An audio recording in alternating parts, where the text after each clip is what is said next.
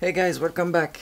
It's been a long time, and not Studio A. Studio A, it's just over there. And I was working today in the studio on a 2-track, so I will probably release this 2-track later by the end of November. By the way, I got a new equalizer, which is the SPL-PQ for mastering, and I still have my own Gyraf EQ parametric equalizer. So both units are very beautiful. Today, with the track that I just mastered, we are going to use the Gyraf audio and probably little bit the SPL-PQ, not completely, because I got like an issue with the high frequency band, because this thing is not working every time that I'm trying to push on or off. I have the just left speaker working and the right speaker is just turning off. I don't understand why, so I have to call SPL tomorrow and see with them how we can solve that. The other things is when I'm going to do this video, right now everything is recorded straight to the microphone of this camera, but this is going to be in a post-production. I'm going just to remove the cable of the microphone and put the cable just straight out my digital converter, straight to the camera. I'll be not able to talk during this test unit. Some of you have seen the Gyraf parametric EQ before, but for this video we are going to work on just cut, not really boost, trying to cut and see how it works. By the way, it's beautiful. I got this unit by myself from Jacob at Gyraf Audio in Denmark, and we will just try to compare a little bit with the SPL-PQ. It will be not a big review, but you guys will have a good and great idea how that both unit works separately. So I will use, by the way, my dangerous liaison to just switch on, switch off, and bypass both of them. So let's check this out.